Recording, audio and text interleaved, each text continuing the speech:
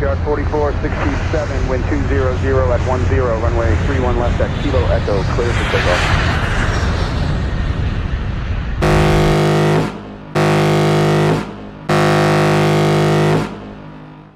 In 1969, the world watched in awe as NASA astronauts stepped foot on the moon. Apollo 11 was a stunning American victory and achievement that changed human history. But the Gemini and Apollo programs were expensive, exceedingly dangerous, and nerve-wracking for all who watched. America and the world needed a less taxing way to explore the new frontier. The Space Shuttle Program would be the fourth human spaceflight program run by NASA.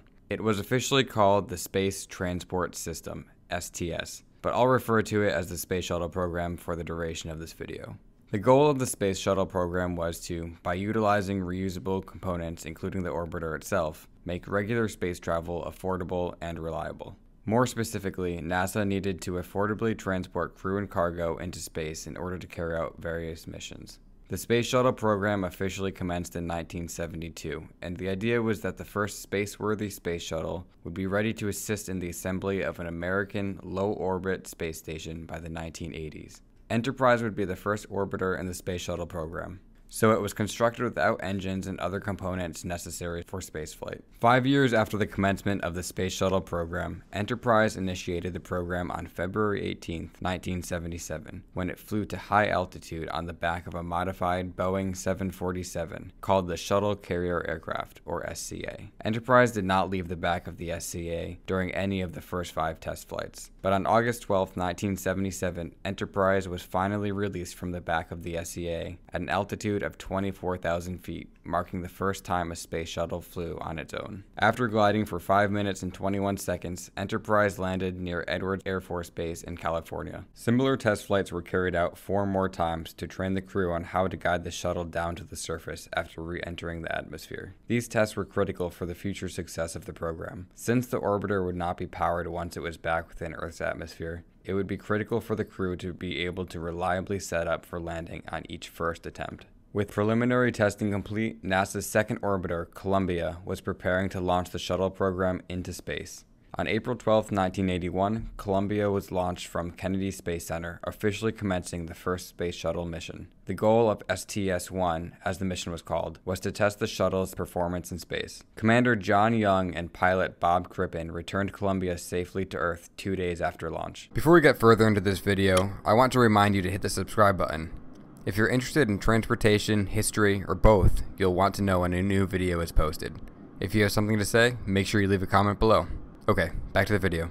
STS-1 had been successful and the program was underway. Columbia would fly the first operational mission, STS-5, in November 1982. This mission would launch multiple communication satellites. Okay, Mike, we deliver. We got STS off on time, and if you're interested, I'll read you the pad.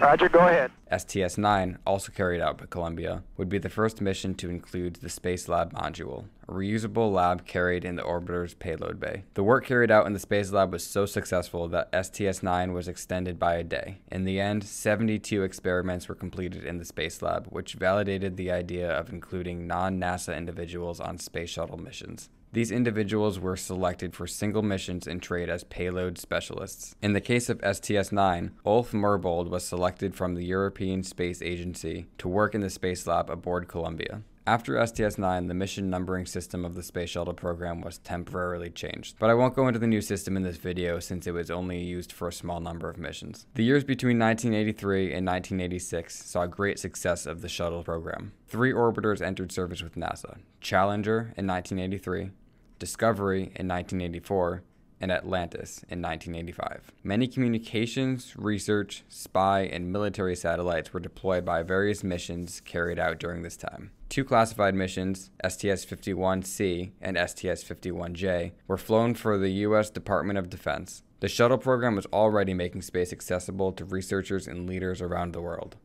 On January 28, 1986, 7 people boarded the orbiter Challenger at Kennedy Space Center in Florida. Challenger was set to carry out a routine mission, STS-51L, which involved launching a tracking and data relay satellite and another small satellite to study Halley's Comet. Among the crew was Krista McAuliffe, a high school teacher from Concord, New Hampshire, who was selected to be the first participant in NASA's Teachers in Space project. McAuliffe was scheduled to conduct 2 class lessons from orbit, which would be transmitted remotely to students on Earth, with the goal of emphasizing the importance of teachers and to encourage students to aspire to join high-tech fields. After several delays, Challenger lifted off at 11:38 Eastern Standard Time. Less than 1 second into the launch, gray smoke was visibly coming off the right solid rocket booster. For the next 2 seconds, more puffs of smoke spewed from the rocket, but the launch had already begun, and so it continued. 58.79 seconds into the launch, a flame became visible and quickly grew into a larger continuous flame. A structural failure caused the hydrogen tank to fail, releasing liquid hydrogen and sending the tank itself upward into the intertank structure, resulting in an explosive burning of the fuel and breaking up of the entire shuttle apparatus. From the perspective of the viewers watching the launch on television, Challenger seemed to spontaneously explode, rocking the world and the shuttle program in the process. All 7 members of Challenger's crew were killed in the disaster, and the shuttle program would be grounded for 2 years while changes were recommended and implemented to reduce the risk of future accidents. In the meantime, the United States' domain over space and space exploration were in question. The world would rely on agencies other than NASA, such as the European Space Agency, to carry out routine and necessary missions in space. 3, 2, 1, feu!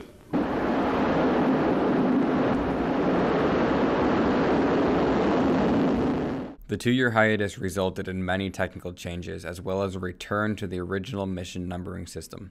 STS-26, carried out by Discovery, launched on September 29, 1988, 2 years, 8 months, and 1 day after Challenger's tragic breakup.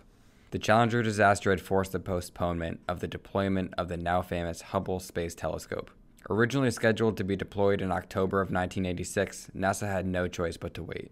The orbiter Discovery did successfully deploy Hubble in 1990, allowing for a steady stream of key scientific discoveries, including contributions to humanity's knowledge of the age and expansion of the universe. Hubble is still operational today and is expected to remain in service until the mid-2020s. With Challenger in the past and Hubble in orbit, the shuttle program continued its mission to provide a routine and reliable link between the surface of the Earth and Earth's orbit. The program continued to allow for countless experiments, satellite deployments, maintenance, discoveries, and technological advancements. At the same time, though, the program continued to struggle to keep up with demand and keep costs low and affordable. In February 1995, Discovery rendezvoused with Mir, the world's first modular space station, which was operated by the Soviet Union. This rendezvous and future dockings with the Mir space station can be viewed as a symbol of success for a program aiming to make space accessible across the globe.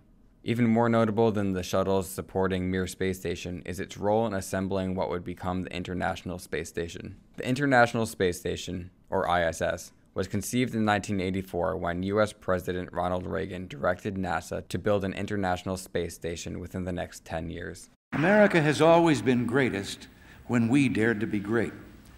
We can reach for greatness again. We can follow our dreams to distant stars, living and working in space for peaceful economic and scientific gain. Tonight, I am directing NASA to develop a permanently manned space station and to do it within a decade.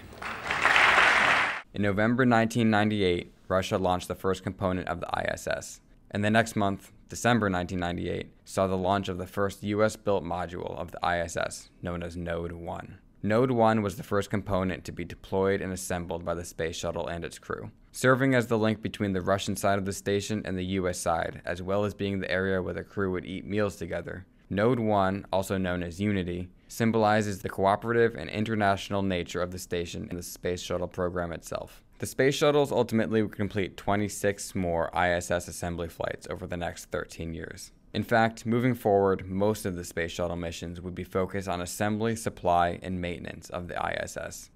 STS-107 would be one of the few missions in the second half of the Space Shuttle Program that would not be related to the ISS. Columbia launched on January 16, 2003, with Ilan Raymond, the first Israeli astronaut, in the crew cabin, and a Space Hab double module in the payload bay. The goal of STS-107 was a purely scientific pursuit. Over the next 15 days in orbit, the crew of Columbia would conduct many experiments, including experiments to examine the physics of combustion, soot production, and fire quenching in microgravity conditions. Columbia re-entered the Earth's atmosphere on February 1, 2003. The shuttle would have to shed 17,000 miles per hour to reduce its speed to just under 200 miles per hour before it could land at Kennedy Space Center. Columbia glowed from the heat that re-entry produces. This was normal. Communication between the shuttle and NASA was cut off. This was normal too, because of the hot gas that surrounds the shuttle during re-entry. All was normal, but Columbia was doomed. During the launch 15 days earlier, a piece of foam had fallen off the external fuel tank, damaging the heat shield on the leading edge of the left wing, leaving an opening for the immense heat surrounding the orbiter to enter the spacecraft, compromise the structural integrity of the craft, and eventually cause the orbiter to break up over eastern Texas. All 7 crew members would be killed in the accident. The loss of Columbia, the second catastrophic event of the Space Shuttle program, caused the shuttles to be grounded for 2 more years following the disaster. Similar to the aftermath of the Challenger disaster, an investigation began into the contributing factors to the loss of Columbia and its crew. But a second-hand statement from John Harpold, former director of mission operations at NASA, might be just as telling as the investigation itself. You know, there's nothing we can do about damage to the thermal protection system. If it has been damaged, it's probably better not to know. I think the crew would rather not know. Don't you think it would be better for them to have a happy, successful flight and die unexpectedly during re-entry than to stay in orbit, knowing there is nothing to be done until the air ran out? Following the Columbia disaster, President George W. Bush called for NASA to work toward getting the Space Shuttle fleet back in service in order to complete the assembly of the International Space Station. Once the station was complete, the Space Shuttle program would come to an end, with the possibility of a replacement down the road. Once the shuttle program resumed, it continued for another 6 years, but every mission after Columbia, with only one exception, revolved around the assembly, supply, or support of the International Space Station. By 2011, the ISS was all but complete. 2 missions carried out by Discovery and Endeavour in the first half of 2011 would deliver and assemble the final modules. Finally, in June 2011, Atlantis lifted off for STS-135 to deliver a cargo bay full of supplies to the ISS. Wanted to give you a final goodbye.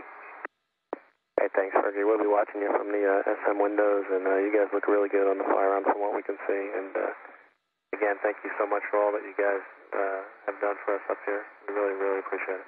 And at dawn on July 21st, 2011, STS-135 touched down at Kennedy Space Center, marking the end of the Space Shuttle program. After rolling to a stop, Commander Chris Ferguson captured the moment perfectly in his communication to Houston. Mission complete, Houston. After serving the world for over 30 years, the Space Shuttle's earned its place in history, and it's come to a final stop. You know, the Space Shuttle's changed the way we view the world, and it's changed the way we view our universe. There's a lot of emotion today, but one thing's indisputable. America's not going to stop exploring. Thank you, Columbia, Challenger, Discovery, Endeavour, and our ship Atlantis. Thank you for protecting us and bringing this program to such a fitting end. God bless all of you. God bless the United States of America. The Space Shuttle program was a symbol of American vision and success on the new frontier. At times, the program struggled to keep up with demand and public expectations. There were difficulties with cost, and the program was hurt by 2 devastating tragedies. But ultimately, the Space Shuttle served America and the world well by improving accessibility to space, fostering international cooperation, and achieving scientific advancements while establishing the foundation for the future.